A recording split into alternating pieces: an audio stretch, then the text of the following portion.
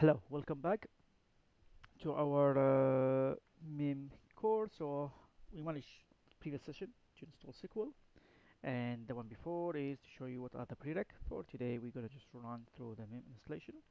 So I have it already copied to my local installation, and I've joined the machine to the domain. So let's run it. For today's session, we're gonna only basically install the sync, and then you can see we got the portal, we got the certificate management, and we got the password reset. So I'm just gonna go the sync and run install, and I've created already a service account on part one. So here it will be, we're gonna utilize it. Later on, later stages, we can utilize other services with different service accounts. So let's have a look. We got our SQL locally running on this server. The machine is part of the domain. So theoretically, this should be ready for the MIM installation. Microsoft Identity Manager synchronization service setup wizard. Next, accept. If you would like to change the partition or directory to different than C drive, then feel free. I'm just going to leave it C drive. Next, local computer installation or remote computers, up to you. Mine is local machine. Same thing with SQL. In your instance, in your scenario, it will be maybe remote. Next, here we go. I've got need service account srv, I think underscore min I called it, and if it's wrong we'll have a look.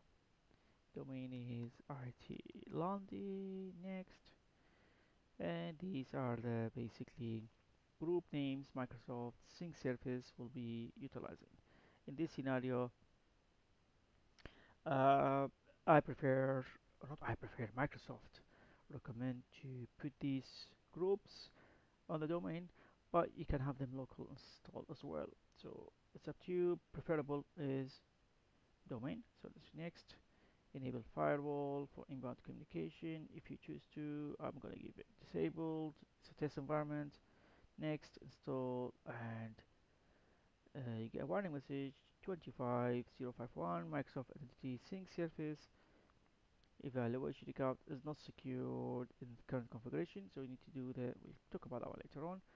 It's a domain account, which means you need to make sure we can secure it, and we can basically either using Kerberos with this account, service account, making sure service account they cannot log on to the machine, to the server, they are only to run the service. So we can apply some best practices, plenty of recommendation from Microsoft and the forums around what you're supposed to do with the service account to make sure we do not face any issues at later stages. Yeah.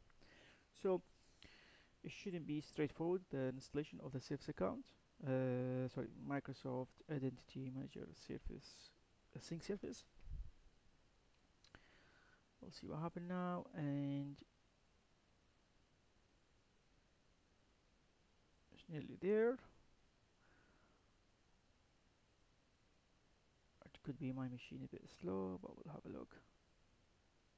I'm just maybe it shouldn't take that long usually. Uh, I'll keep it for like a pause and then come back to you.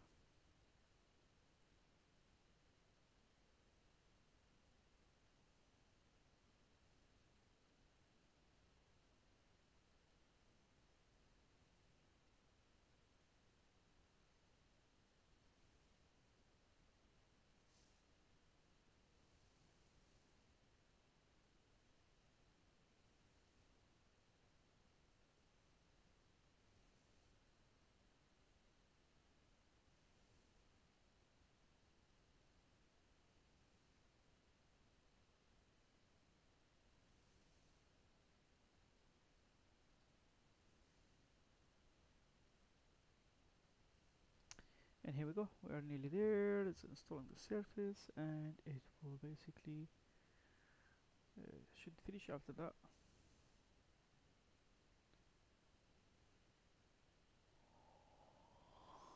Okay.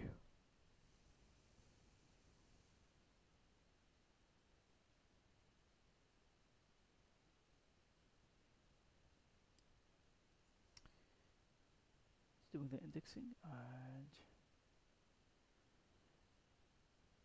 nearly there, doing the update.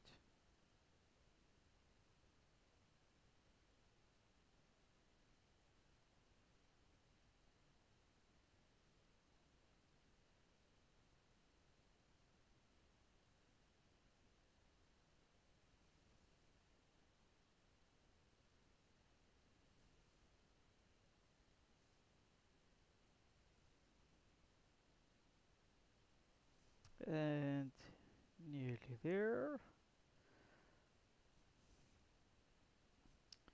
In your scenario, it's supposed to be faster. Hello, and here we go. We got some nearly there. What happened to the sync? Will be promoted. Select folder, file name for backup, and Microsoft Identity Manager sync surface. Evaluation copy will now create a backup file of encryption key, and you can save it somewhere. I prefer to put it on its own dedicated folder for recovery if needed. So test environment, I'm gonna dump it here on the same folder, and I call it backup score key, and you can save it whatever you want yourself, but I'm just gonna put it here, backup key for the sync, and save. And that should be it. I've just realized, and that's all basically. So a quick recap, you need to restart. Let's restart it.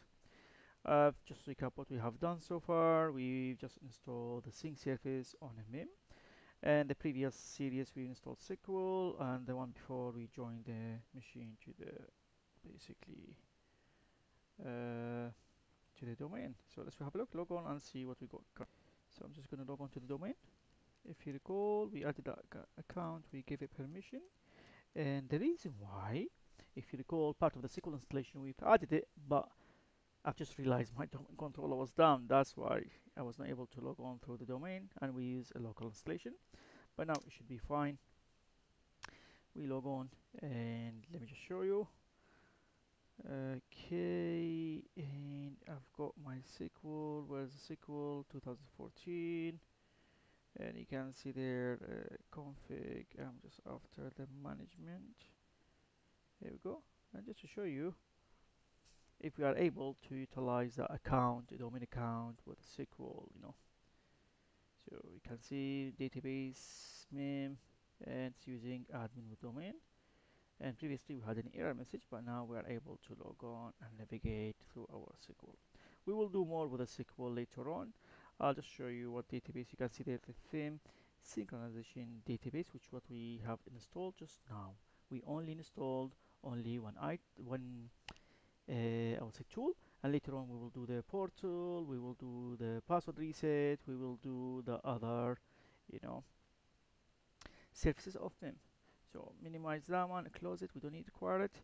Let's we just have a look at the sync, and we'll see, here we go, key management and the sync surface. So this is the unable to connect.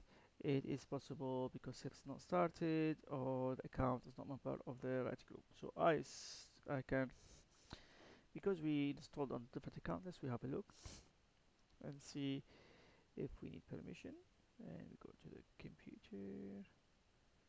Let's we have a look at local accounts, groups, theme admin, and we do not have it there. So let's we just give it permission. So that's called admin, part of the domain, and because I'm going to use that account. And let me just give it permission because we need it later on to do different activities, setting the alerts. So I'll do it right now, and later on we can use it. Okay, and that should be fine. I might need to log off and log in again just to be able to run it. So let's we just go there, and again let's we just log off. We just added it, sign out and sign again. See if that works this time. So we logged on again after adding the account. Let's we go to the services and run it this time. We just added it to the local right, or to the right group, admin mim admin group, to be able to run. And here we go. And you can see it is blank and empty. We're gonna walk through these later on, but for today it's also only about installing the sync tool, and that's all basically. A quick recap: we just install it with a local account, and we give it permission, and now we got the SQL database already installed.